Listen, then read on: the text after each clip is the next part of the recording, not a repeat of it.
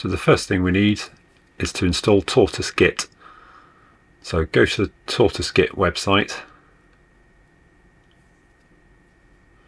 choose the latest stable release. We're going for 2.13.0 here, and then a choice of 64 or 32-bit Windows. This is a 64-bit install, so we're going to get that one instead. And once that's downloaded, just run the standard Windows installer.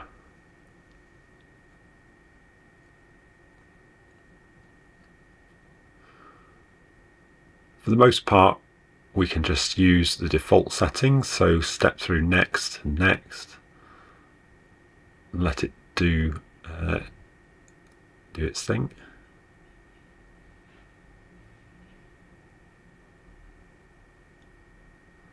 Once that's finished, make sure you run the Start Wizard option, because the wizard will set up most of the default settings for Git for you.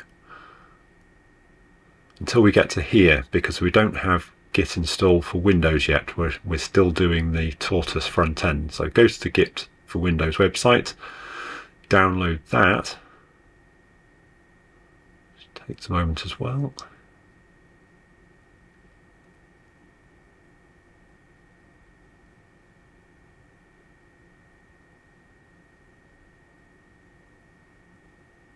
And run the second installer. So we're part way through installing TortoiseGit. We've paused halfway through that, and we've now run the second installer at the same time.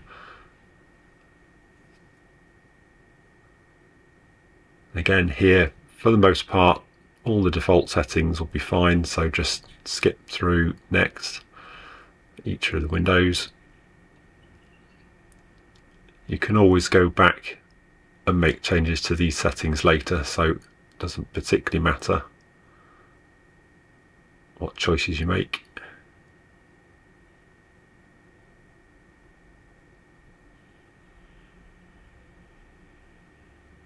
Okay, once you get through all of those, hit the install button and leave it to do its thing.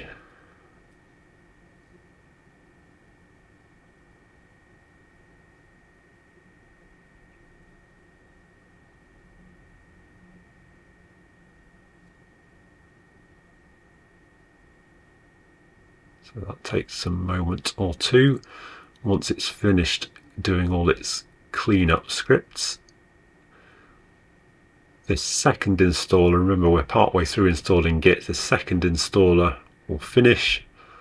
Let's skip the release notes, finish that, and now we've gone back to the outer installer, the one we started a moment ago. If you click the Check Now button, it now recognises that there is a copy of Git for Windows installed. And the last detail we need to fill in is a valid username and contact email, which is pretty much the only piece of information that Git needs in order to allow you to check things in. So we need to at least fill those two in. And next, and finish. Now we've got TortoiseGit installed, we're ready to check something out. So one setting that is worth making sure is the right way around, under the Git heading, for the global settings for all uses of TortoiseGit, is to make sure that you turn off carriage return line feed translation, so that RISC OS has different line endings to Windows, and we don't want them translating forwards and backwards each time we work on something. So I'm going to use RISC OS Open's GitLab as an example place to get something from. We're just going to use it as read-only mode for now, just check something out. If we pick the show scrap project,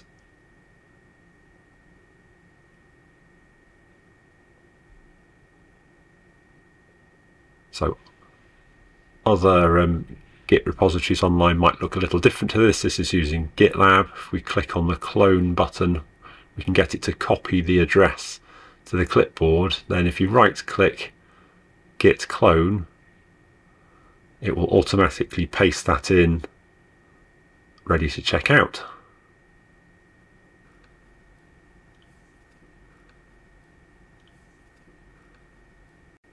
So the next step is to share the folder so that RISC OS can see it from the Windows PC. So go across to Advanced Sharing, click on Share this folder. The share name will be the default for the directory, and make sure that read-write permissions, so full change control, are turned on. The last dialog, make a note of the network path, so Windows laptop software in this example. Over on RISC OS, go to the OmniClient application and choose the LAN Manager protocol. Give the share a name. It doesn't matter too much what the name is used here. The server name and the directory path are what we remembered from the previous dialog over in Windows, so we need to put Windows laptop and software, and your username and password are the username and password of your Windows user. Click Connect, and we'll now be able to see the contents of that folder shared. And if we copy that just to the local disk to speed things up a bit, now we can see all of the things that we've just checked out over on Windows, and you'll see the RISC OS file types have their correct icons. So the trick that makes that work is these comma and then 3 letters after each of the file names. So comma FF9 corresponds to a sprite. Let's make a little edit, for example, to the run file. Just put an extra comment at the top. Save that. Obviously in practice you might be making slightly more extensive edits. Copy this over to the Windows share again. And if we go here, first thing we need to do is create a branch for our changes to live on. Again, give the branch name. The branch name is a little arbitrary. Make sure that the switch to new branch is turned on, so that will create the branch and switch to it. Then if we do a commit, it will commit to that new branch and show us the files that have changed. If you double click on any of these files in the list, it will run a comparison tool and you can see what changed in each of the respective files.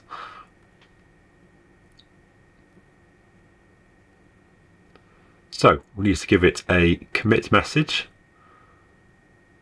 So just state what we changed in these files.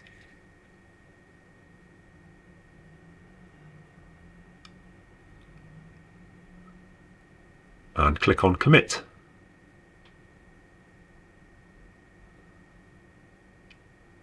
The last step then is to push these changes. So this is a read-write copy of that same project. If we click on clone, grab the URL again, we can go across to Tortoise and do a push.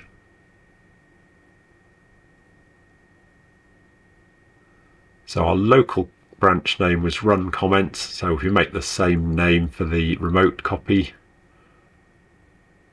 get the URL and click OK.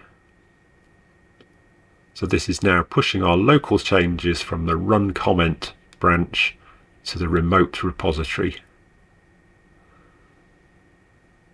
So back in the remote repository, if we look at the list of known branches, that run comment branch has appeared in the list, and at the top of it is the commit we just made.